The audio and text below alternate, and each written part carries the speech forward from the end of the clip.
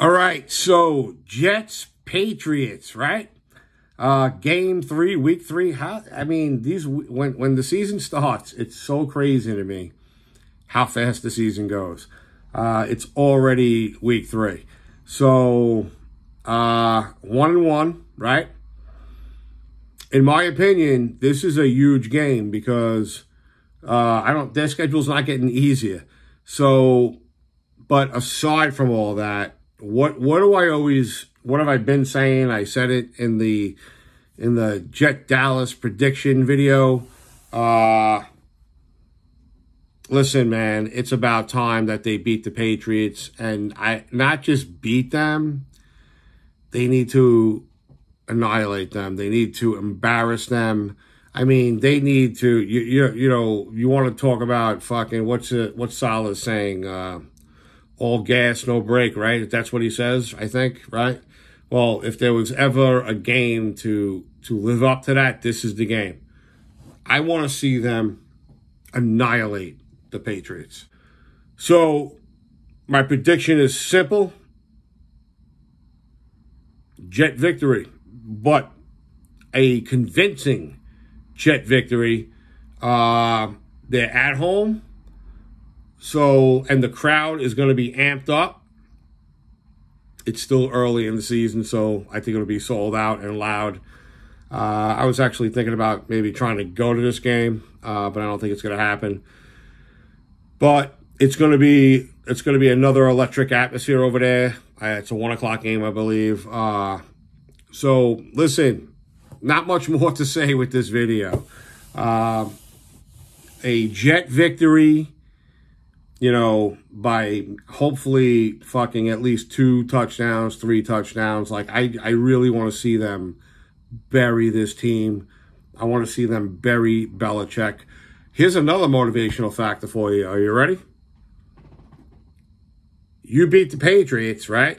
Finally, you fucking beat them. But on top of that, you put Belichick at 0-3. So there's your fucking motivation right there, man. Bury that guy. Put him in a hole. Fucking, you put him at 0-3, and you basically, I don't give a fuck that he's Belichick or whatever. 0-3 is going to be tough for you to make the playoffs, motherfucker. So put that team at 0-3. That should be enough motivation for this team.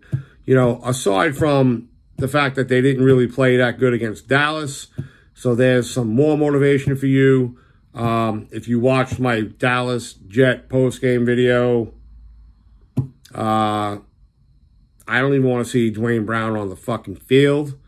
And not after what I saw against Dallas, man. And again, yes, I know he was going against Parsons, and Parsons is a game wrecker, and there's no doubt. That's a tall order for any left tackle, but he was just letting the guy walk through every fucking play.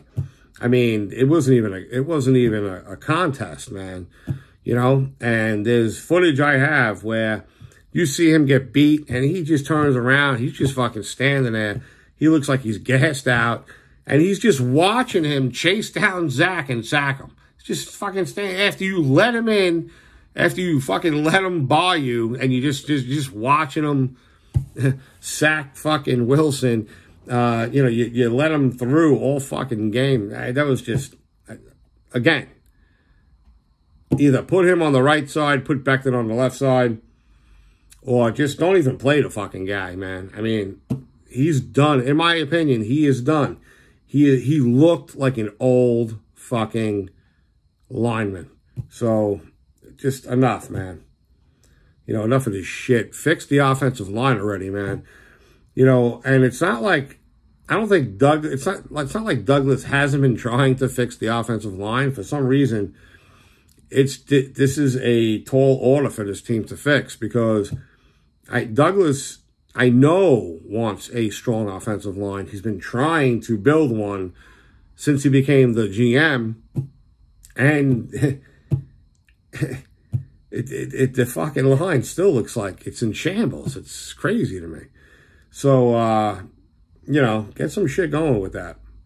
But that's pretty much it. So, Jet victory. against the Patriots. It'll be like the first time they beat the Patriots in like what? Fucking 12 years or something like that. I don't know. But you got to beat this team at some point, and this is the year to do it. I actually want to see them sweep the Patriots. I'm glad the Dolphins beat the fuck out of them. Well, I don't know if they beat the fuck out of them. I only saw the final score. It didn't look like they beat the fuck out of them, but I'm just glad the Dolphins beat them. The Dolphins look like they're, a little scary this year too. So we got to keep an eye on the Dolphins. Another thing to mention, Nick Chubb, brutal injury, brutal. I feel bad for the guy. I wish him well. Nobody deserves to get injured that fucking bad. They didn't even show the replay. That's how bad it was. But I watched it a few times in real speed. And if you watch it enough, you can see how bad that injury was. So, some prayers out for that dude.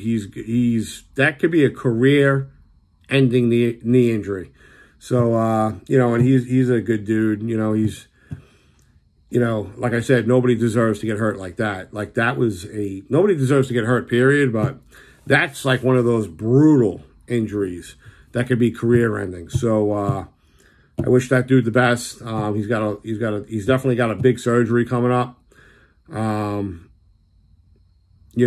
that's a massive rehab from what I understand. That was his, that's the second time that same knee got like obliterated like that. And when I say obliterated, from what I saw, it looked like, forget about hyperextending, man. Like that knee, his fucking leg, like popped. Like if this is his, it's supposed to bend this way, not fucking this way.